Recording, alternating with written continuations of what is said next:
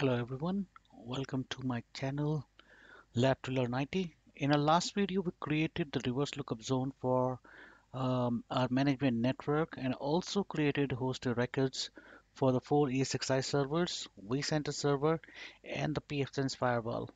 We're now going to configure some basic firewall rules in the Pfsense firewall that we will be replicating to other networks in future videos. So let's get started.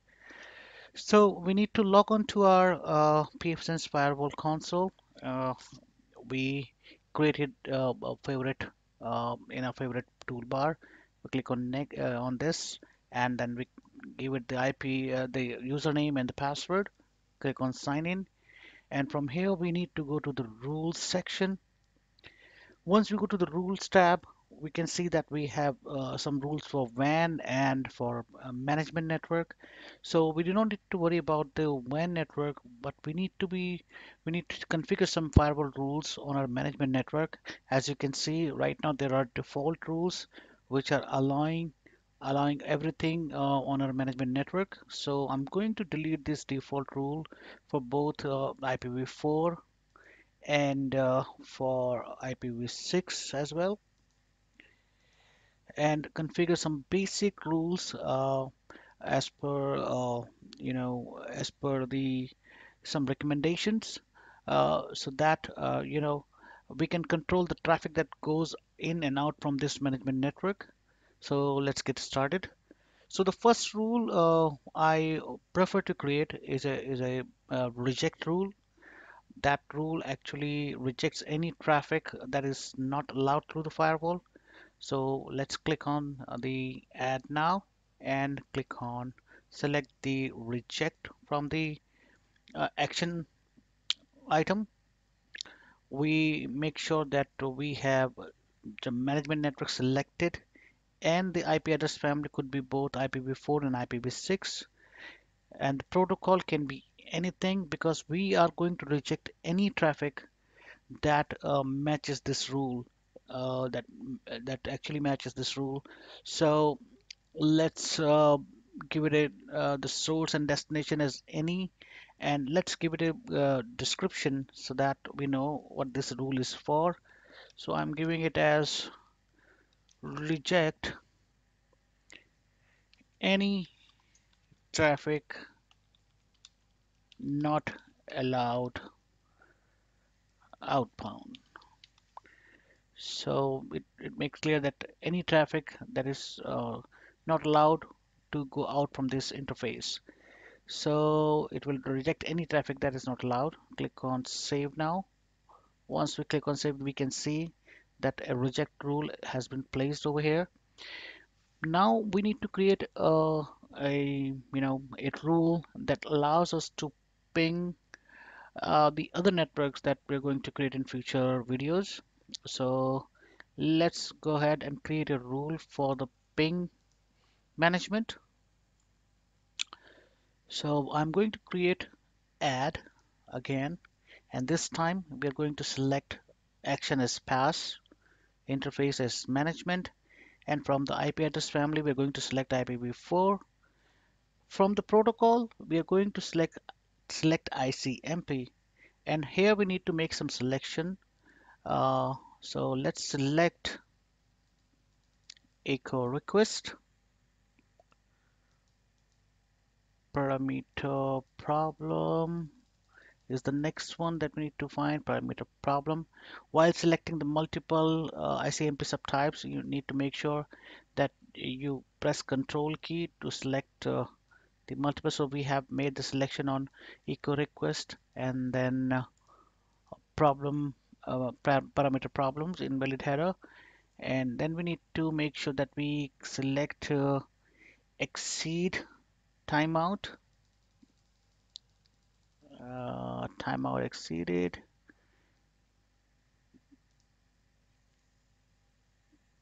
time exceeded, press Control and select, and the destination unreachable. So these are the four most common ICMP subtypes that we should be able to do away with when it comes to ICMP ping to check connectivity request. So once we have done that, We just making sure that we have all the four selected. Now we will, because this is a rule for, we do not want to block the ICMP on any of the networks that we have internally, since it is a lab environment. So I'm going to select source as any and destinations and as any, and give it a description. ICMP allowed outbound. Since this is the allowed rule, click on save. You need to make sure that the reject rule should be at the end of the firewall, because when firewall evaluates any rule, it checks from top to bottom.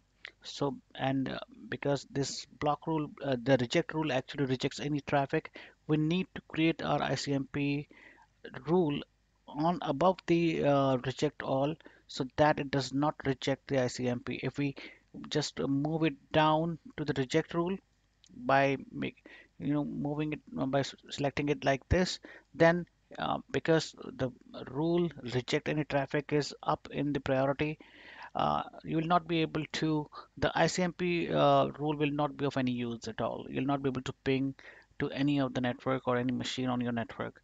So we need to make sure that the reject any traffic rule should be at the bottom of your bottom in the list of the firewall rules. So once you make the change, make sure you click on save.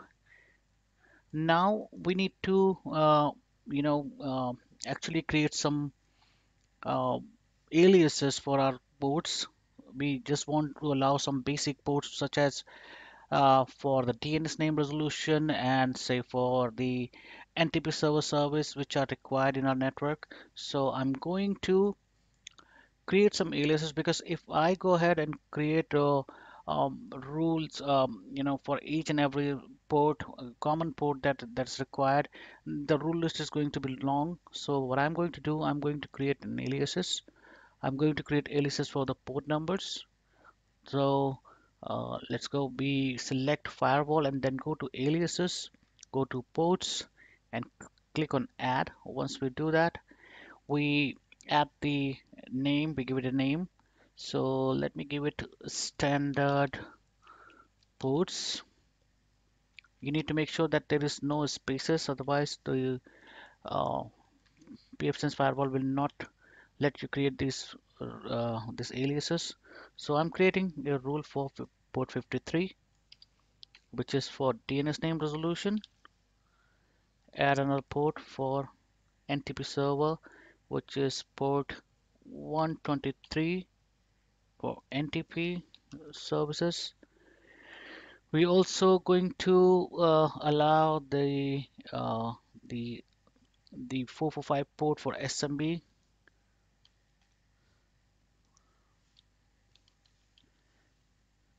I think initial as an initial configuration, this should be enough. I don't want to allow internet as of now, otherwise I could have added port 80 and 443 here as well. So I'm just mentioning this three port because I want the traffic on this port should not be blocked by our firewall. So let's click on save now and apply changes.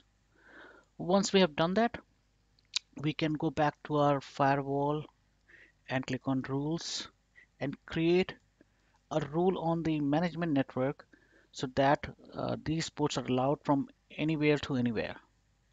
So let's click on add,